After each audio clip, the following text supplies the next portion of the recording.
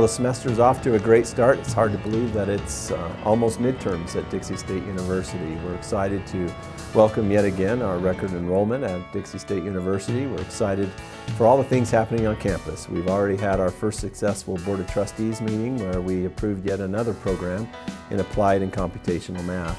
We're excited in 2 weeks we'll have our homecoming, which is one of the most attended events on our campus. There's an activity for every member of the family. You can go to a classic car show, you can attend the Miss Dixie pageant, you can come and trunk or treat with our athletics programs. You can also attend the football game, the parade. We're excited to welcome the Trailblazers home after 2 weeks, and they have an undefeated season right now at home. So we're excited for the homecoming activities.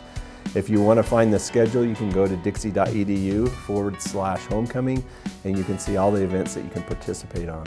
We hope that you can come to our campus. There's a lot of exciting things happening on our campus right now. The Human Performance Center is well out of the ground. You can see it starting to take form. The gigantic pool, the educational centers, you can see the fitness centers and how it's taking shape.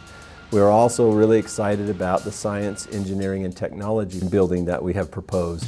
Our faculty and staff this summer spent the summer programming that building and are now moving into design. We were honored that the State Board of Regents ranked this building as their #1 priority for higher education, and we were further honored by the State Building Board that ranked this building as the 3rd highest priority in the state of Utah. We also want to welcome you to campus here in a few weeks. On November 7th at 6 p.m. in the Cottom Room of the Gardner, we'll be holding a town hall meeting to discuss Division I athletics at Dixie State University. This past spring, we were informally invited by the Western Athletic Conference to become a Division I school within their conference. This summer, we've conducted a feasibility study through Collegiate Consulting.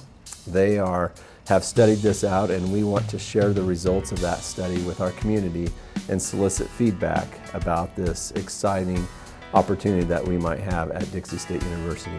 As you can see, there's a lot of exciting things happening in Trailblazer Nation. We hope that you'll come and participate in homecoming. It's a great day to be a Trailblazer.